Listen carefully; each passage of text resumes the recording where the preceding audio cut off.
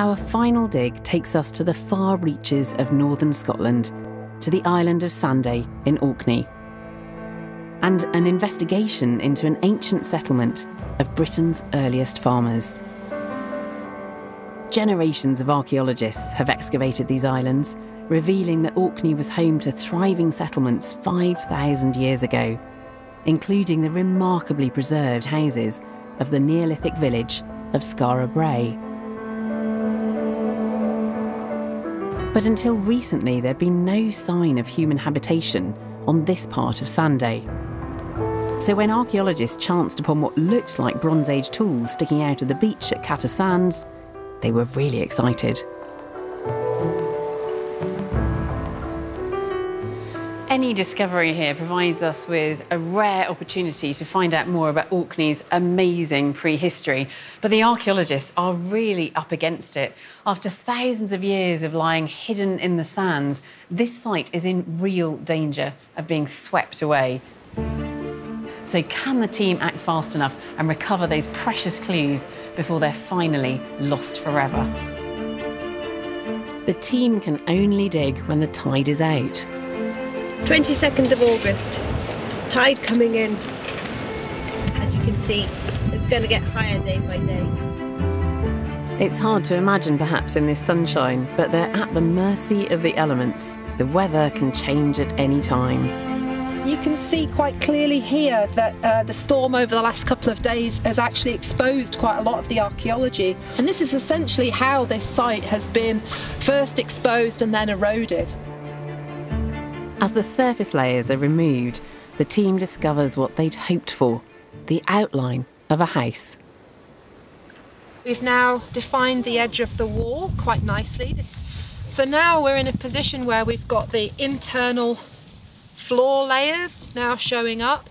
The next job, now that we've defined the location of the house, is really to get into these floor deposits and try and see what was going on in the house. They suspect that this is part of a late Neolithic settlement, built like Skara Brae 5,000 years ago, and from their finds they think that it lasted into the Bronze Age. But as they dig further, they quickly make an unexpected discovery.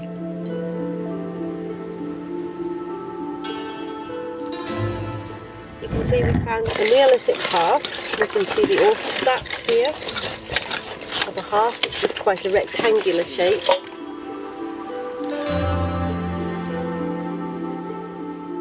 The shape of the hearth is surprising.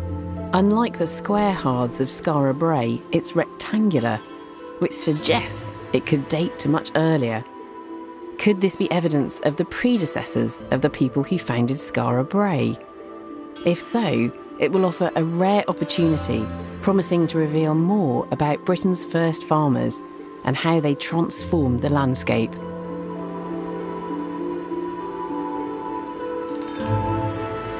I've invited Vicki and Jane into the lab to show me those prehistoric stone tools that first alerted them to the existence of the site at Cata Sands.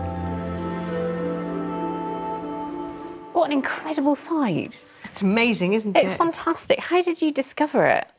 Well, we were walking along that beach one day when it was really, really windy, so we had to have our noses really close to the ground to stop the sand getting in our eyes.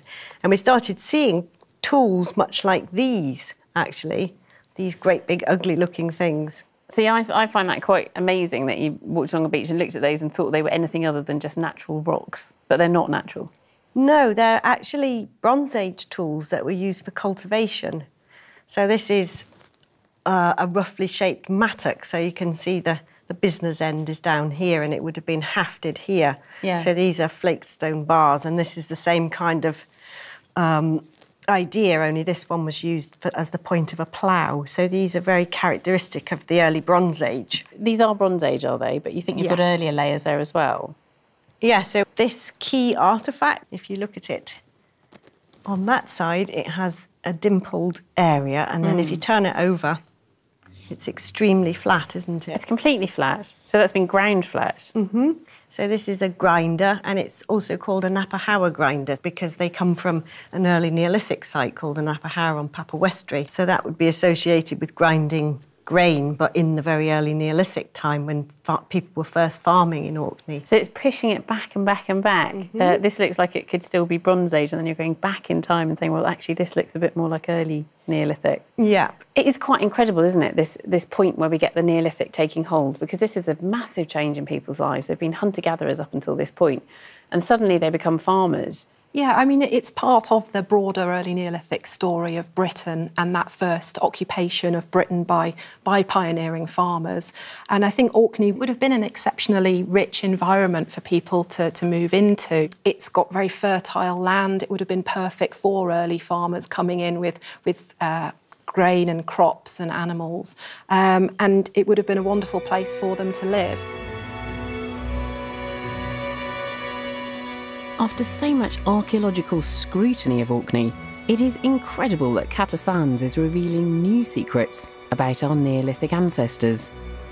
It will be fascinating to see what future digs here can reveal about this period of the agricultural revolution.